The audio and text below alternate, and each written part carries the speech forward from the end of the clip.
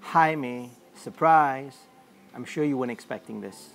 Or at least I hope you weren't.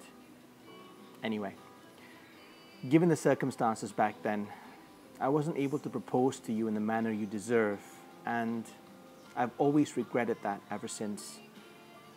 So, I wanted to do this for you, which I hope that in some small way will actually help make up for it. So, here we go.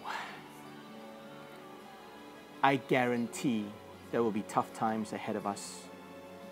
And I guarantee that at some point, one or both of us will want out. But I also guarantee that if I do not ask you to be mine, I will regret it for the rest of my life, because I know in my heart you're the only one for me. I love you, Miss Ong Tzu Pei. Will you marry me?